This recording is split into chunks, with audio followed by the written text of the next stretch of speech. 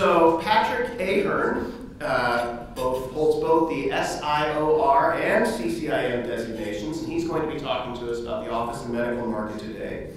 Patrick is the Vice President of Office Services for NAI Martins. He's been active in the commercial real estate industry for more than 31 years. Prior to joining NAI Martins, he worked with Koch Industries in their commercial real estate department. And then he also worked as Director of Leasing for European American Realty in Chicago and as a leasing agent for Collins Tuttle & Company in Chicago. And unlike Charlie, I did not coach Patrick in elementary school soccer. Please welcome Patrick Ahern.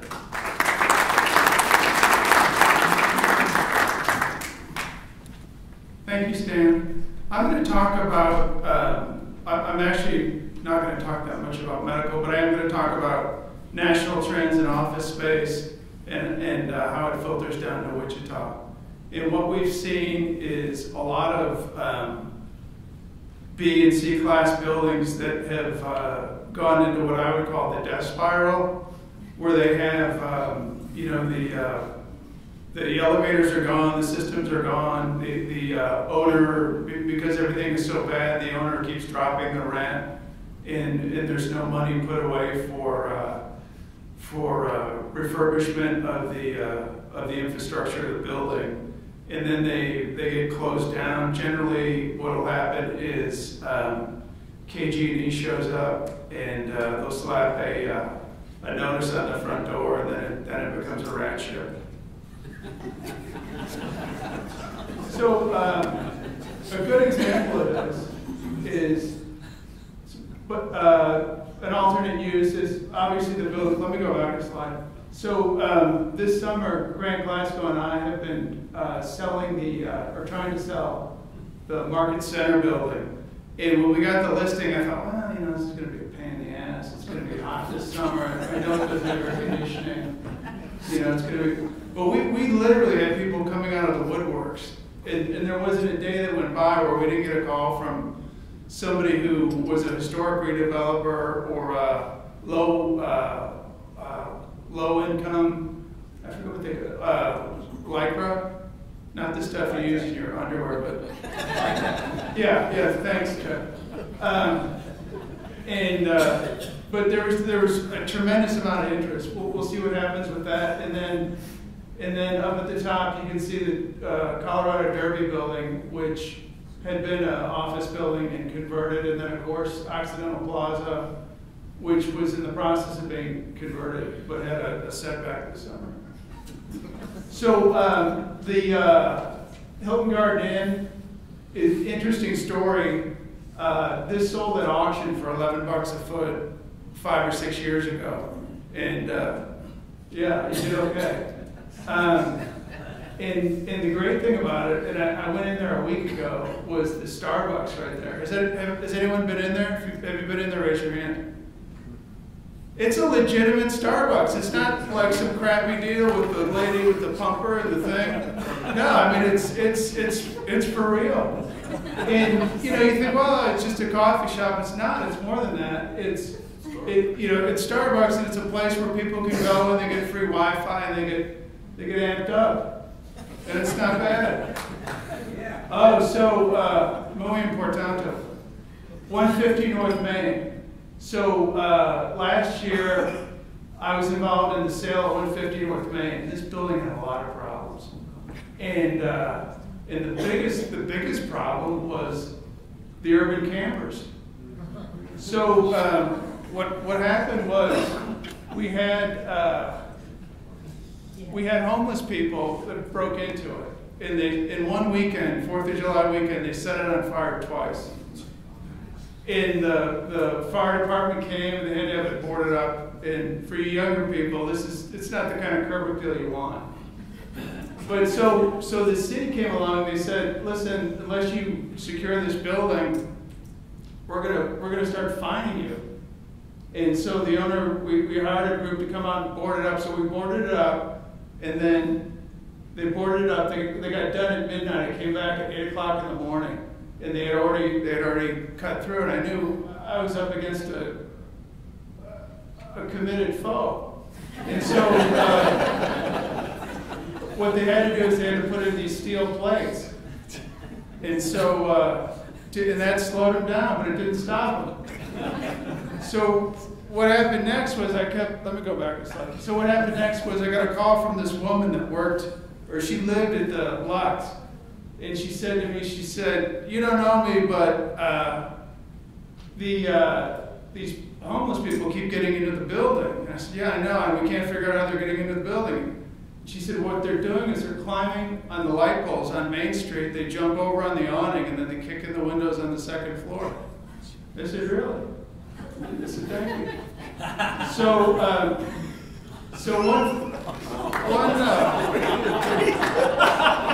one Saturday, I was a little bored, and I don't play golf, and I like projects.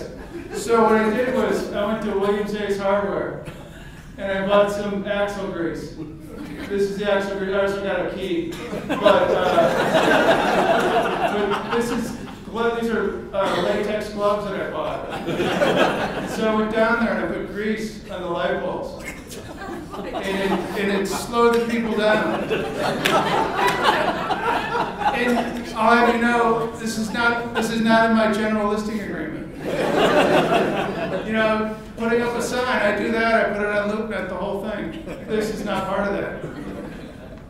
So let's talk about the Class B office market in downtown. And we'll get to the rest of it. But so I want you to, I highlighted this number for a purpose. And this is very, very, very interesting. So I had a tenant about a year ago, and they said, I'm an $11, $12 tenant. I want to look at space, Class B office space in downtown. And I put together a survey. We went around, and none of the options that were available were terribly exciting. And I called Larry at the Garvey Center. He said, "I'm full. I can't help you." And he was one of my go-tos at 5% commission. So there's Larry. He had a bicycle accident a few months ago, and he was knocked unconscious and broke his clavicle and broke something else. But he's recovering nicely. And then I had a showing a week before his accident, and he called me from the hospital to follow up. And he had been knocked unconscious for like an hour, and but he's trying to make a buck, and you got to take a guy like that.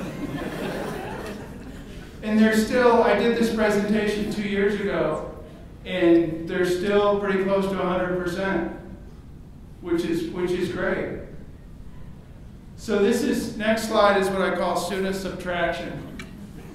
So SUNA Tokala acquired a whole bunch of buildings. So if we go back to that slide, she's acquired more than, so she acquired the Finney State Office Building. She acquired Sutton Place. She acquired Broadway Plaza, which she's going to turn into a hotel. Sutton Place, I think, is going to be a dormitory. She also acquired the Henry's Building, which is going to be a food service. And then she acquired the building that used to be accident recovery team. And this takes a lot of buildings that were competing against each other off the market. Some of these buildings had already gone into the death spiral. So the Sutton Place, they had what I would call urban campers living in the building. Broadway Plaza, the elevators didn't work. I had a client that was in there, and the elevators didn't work. The guy was losing weight because he had to go up and down the stairs 7 times, but it was less than ideal. But she's acquired a lot of these buildings, and I think, and I hope she'll be successful with her venture. But the other great thing that she did is she, 2 of these buildings, Sutton Place and Broadway Plaza, had been condoed out by the Minnesota guys, and which was a horrible idea because there was no reserve to put capital back in the building for the infrastructure of the building. And the building, like I said, with these other buildings, hit the death spiral. So let's move on. So in Class A, there's a lot of large block spaces. that are available.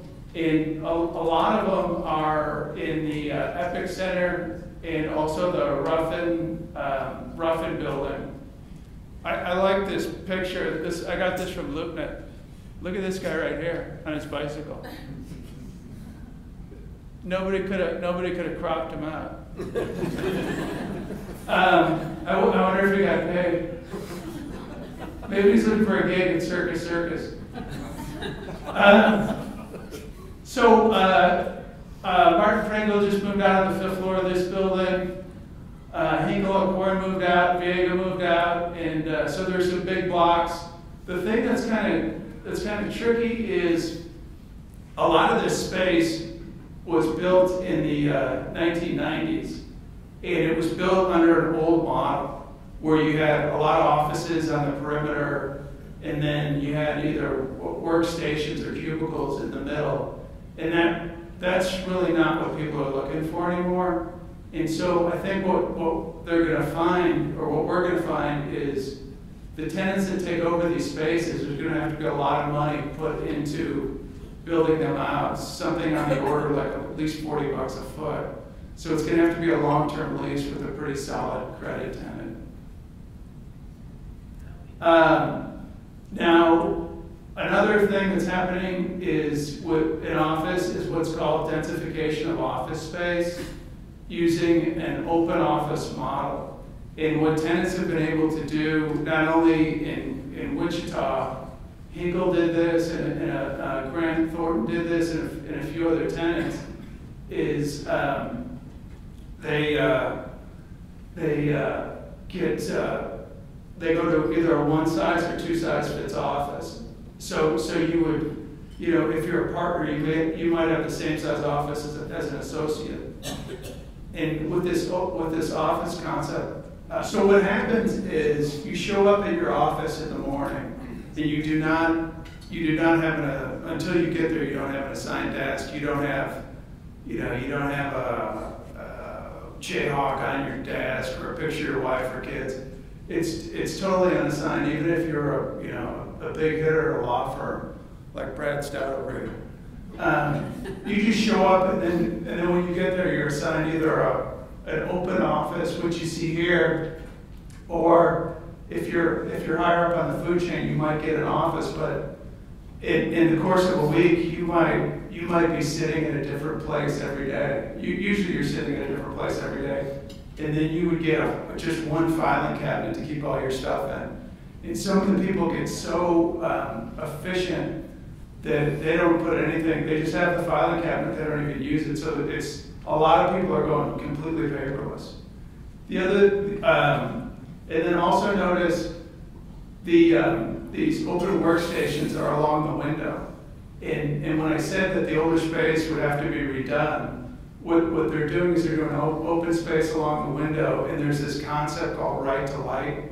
So if you're a younger person, it used to be that when I got out of college 32 years ago, they would just shove you next to the freight elevator, and some godforsaken place. But kids today are a little different, and they have this concept of right to light. Also, they find that people work better when they're exposed to natural light.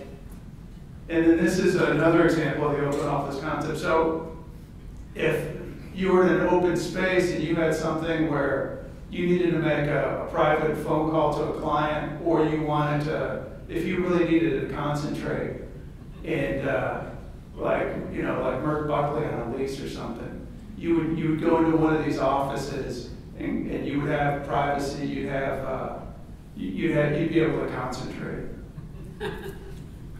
So the other part of it is, and this is sort of millennial friendly, is the experience. So it used to be an office, which is someplace you went to do your work. There wasn't much of an experience there. Maybe there was a guy selling cigarettes and pantyhose or something, but that was the extent of it. Now there's nice places to sit at lunch, food service, and then if you notice over here, this is at the Farm Credit Bank building. What they did is they built this out, and then they had this area. So if no one wants to hang out with you at lunch and you're just by yourself, you can sit here, watch Sports Center or the Financial Channel, and there's a plug-in for your phone and your laptop, and you could have lunch by yourself. The other thing is amenities like a health club. This is also at the Farm Credit Bank building. The owner in the last couple of years has put $4 million into the building to try and make it more, they don't call it this, but the best term I can think of is millennial friendly. And what this goes to is, as we all know, unemployment is really low. And so it's hard to get, it's hard to get good help anymore.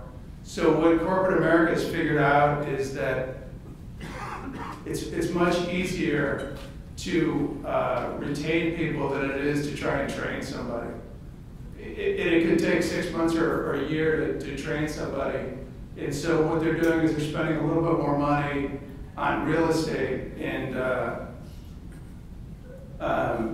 then the other thing is, and I've noticed this, and I know that some of the other office brokers have noticed, is it used to be when you would do a tour, it was a real estate guy and a principal, and now they're starting to bring the human resources people. Because the human resources people want to get involved to make sure that it's millennial friendly. And this is also at the Farm Credit Bank building. This is the tenant lounge. There's shuffleboard here, ping pong, and then if somebody wanted to plug in and watch a ping pong game or table tennis, they could, or they could hang out. There's Wi-Fi throughout the building, so if somebody wanted to get away from their workstation and return phone calls or emails outside of their office, this is a nice way to give them a break. And we've had tenants that have really reacted well to this and said, this is the kind of environment we want. We want to be able to attract and retain. And then also we have, we're hearing a lot about shared office space like WeWork. And what you have is these folks are gobbling up 2 and 3 floors of office buildings all over the country, and they have a lot of amenities. Again, it's very experience oriented.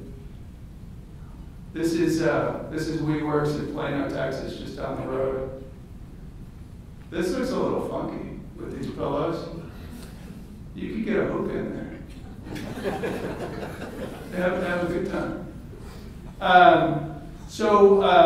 Martin Pringle relocated in downtown. I mentioned that earlier. What's really interesting to me is, and I've been in downtown Wichita for 20 years, is tenants in the central business district were not interested in paying over $16, $17 a foot unless it was the GSA. Because it's not their money, they don't care. They'll pay anything. But the great thing about this is that we have tenants that are willing to pay a replacement cost and new construction rental rates in downtown. And I'm not seeing that in 20 years, and that's pretty big. Bravely onward. So it's pretty easy to pay some folks to get up before dawn and take a bunch of pictures of downtown and then do an advertising campaign. But at Fidelity, they're spending a lot of money. And when you see this crane, this is not far from my office. This crane represents a lot. We've not had a crane in downtown since the Hyatt was built a long time ago. This represents jobs. This is going to be a $51 million development. And it's saying a lot. And so I took this quote right from the press release. And again, they're talking about attracting and retaining the kind of talent that they want. And when you see this, when I see this, when I'm coming west on Douglas, going through College Hill, and you start to see that crane, it makes me feel pretty good because it's a huge step forward for Wichita, and I belonged to the petroleum club, and there was a bunch of old guys, and they would sit around, and one of them said to me one day, he said, hey, Ahern, do you know how you can make a small fortune in downtown Wichita? And I said, no. And he said, start with a large fortune. And then the other joke was, and this was probably 10 years ago, was that, the last one to leave downtown turned the lights out. And because at the time downtown was going in the wrong direction. This is a Delano development that's gonna, that hopefully is gonna start. I know they got kind of slowed down, but they're gonna have a 3-story office building in Delano. And with these developments, if you're doing brokerage, I think it gives brokers a great opportunity to go out and talk to clients and get them excited about relocating, because there's new opportunities. These are going to be nice developments. This is going to be a great development. We're going to talk about some of the other developments. And if they're concerned about attracting or retaining the right kind of employees, maybe it's time for a move. And going back to Martha Pringle, they probably almost doubled their rent and what they were paying in the Ruffin building to move to a newer building. But obviously it was worth it to them. This another development, Ice House, is going to come online, and this was No Shave November. I think Chad had some Just for Men. But again, go out and talk to office tenants. There's a bunch of new developments you can talk to them about, and I think you'll be surprised. The other thing I think is going to happen is so I imagine that pretty soon Martin Pringle will have an open house. And then there'll be some lawyers and other people that go out and look at it, and they'll come back and they'll say, you know what? Our office is a dump. It's time for us to move. And I think it's going to spur a lot of people. And I saw that happen when Fulton Siefken moved to Waterfront, probably 15 years ago. There was a lot of movement after that because they set the bar pretty high. So we may see that. Another tenant. This is what I would call a man bites dog story. And it used to be that the only flow in downtown was out, and you got IMA who's interested, and they're moving to downtown. They're going to be paying new construction prices. Mayor's Trust Credit Union. This is right across the street from the building I was telling you about. This is 150. This is right across the street. They said they're going to put $4 million. I bet they're going to put more into it. But this is great investment downtown. And you think about some of these sites. There's going to be a lot more taxes paid on this site. There's going to be more taxes paid on this site. 150 North Main. It's hard to get any taxes out of the urban campers. This is a lot more revenue in tax dollars, which is a positive. Some notable sales: the Thorne building sold this spring. It sold in April for $82 a square foot.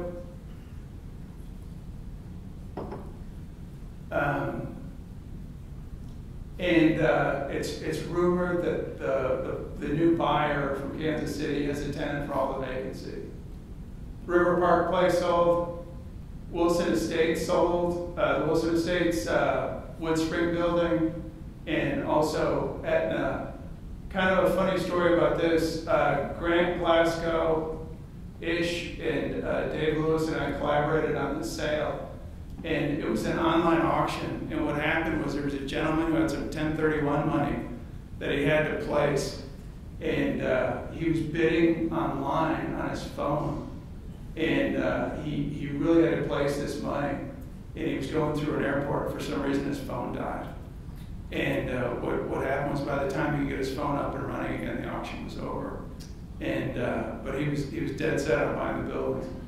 But these buildings had sold in 2006 to a tenant and common sponsor that sold a price that was above the replacement cost in the buildings, which doesn't happen a lot in Wichita. And then Paul bought them back, and so now he has complete ownership of the park. And then probably the healthiest submarket we have is Class A Northeast. Not a lot of vacancy, really low vacancy rate. And also the Class B is not unhealthy.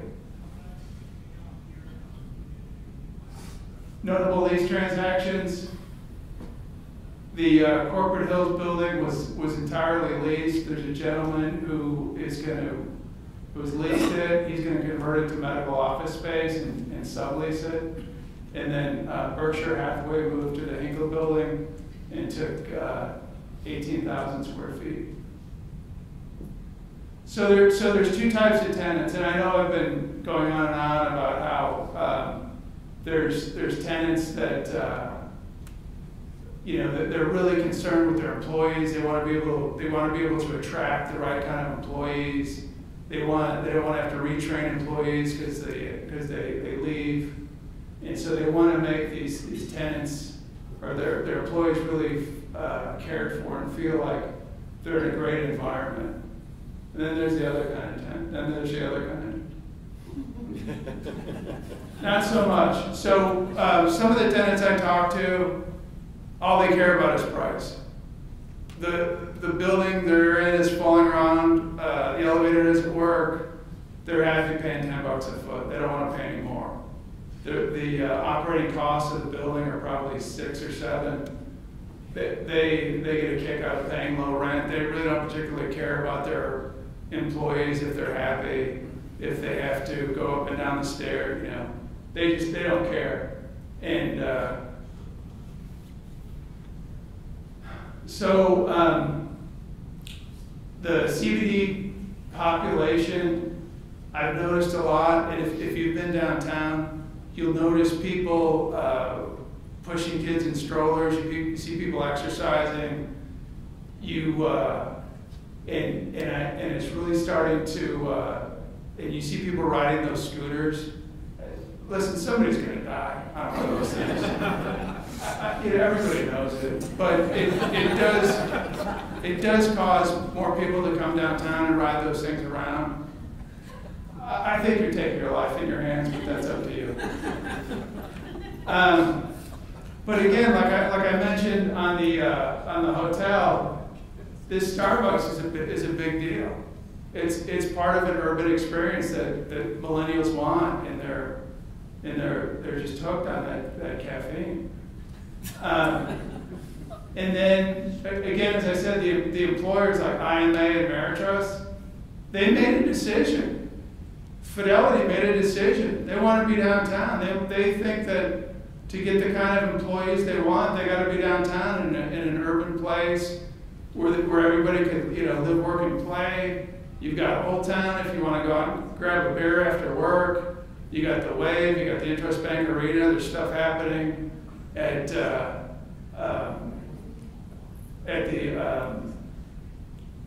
all over. It's exciting. Thank you. Any questions?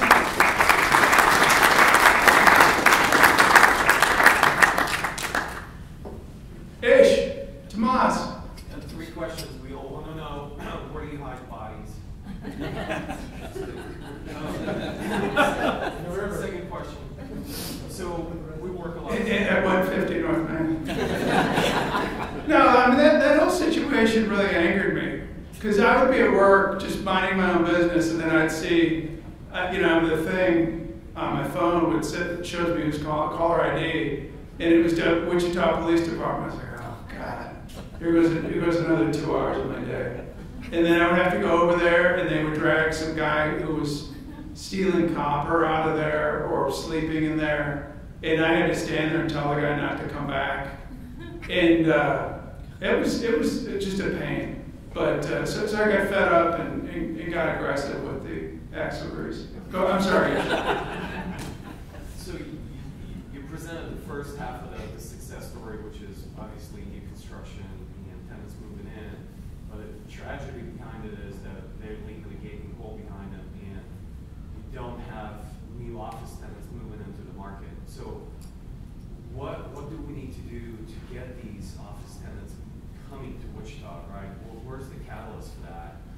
Because we're just shuffling people around. I agree with you. I agree. It's robbing Peter to pay Paul, and we're just moving tenants around. Well, one thing is tenants that are moving up. Some of the buildings are moving out of. Like there was tenants in Occidental Plaza that moved out, and then they moved somewhere else, and then that guy converted. So that, so that helped a little bit, but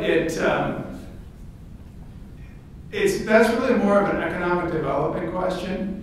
And if you look at other cities our size, like Des Moines is signing up like, Google, Facebook, other tenants, coming in, taking 50, 100,000 square feet, tech companies, insurance, and maybe we don't have a money truck to back up, and maybe that's not why they're coming. Or the other thing is maybe the unemployment's so low here that they're afraid if they do come here, they won't be able to find enough workers at the right price. So maybe that's part of that. That's a really good question. My third question to you is, why do you think co-working hasn't taken off? Unless you disagree, are we still lagging behind, or there's no demand for it? Well, at the fireworks building, they're doing some co-working space. At Farm Credit, there's a small co-working space. Regis has a co-working space, and I did a deal with them about a year ago, and it was really nice. Like, it was all done online, and they paid really quick, and they would even wire the money into your bank account if you wanted, which I thought was nice. But I think it'll hopefully it'll come around. Maybe Wichita just doesn't lend itself to co-working. Any other questions? Thank you.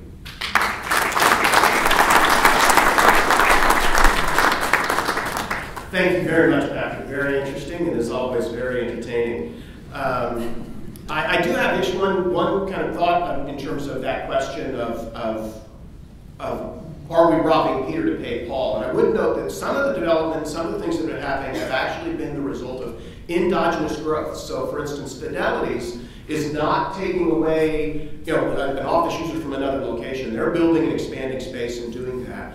The second thing that we have in many of these instances is that it is office space that is being repurposed to other uses. And so, as Patrick had mentioned, we have so much space that's being taken offline, which is needed. Some of the space just isn't functional. I think Jack DeBoer is famous for having said about the apartment industry, we're not overbuilt, we're under-demolished. And so that reallocation of space to other uses becomes an important point. But I think most importantly, from an economic development standpoint, as Patrick mentioned, that's a key element, is that we focus so much on trying to get the home run of somebody coming in from outside the community, and instead we really need to focus on what we're doing to help our local people grow and build and expand.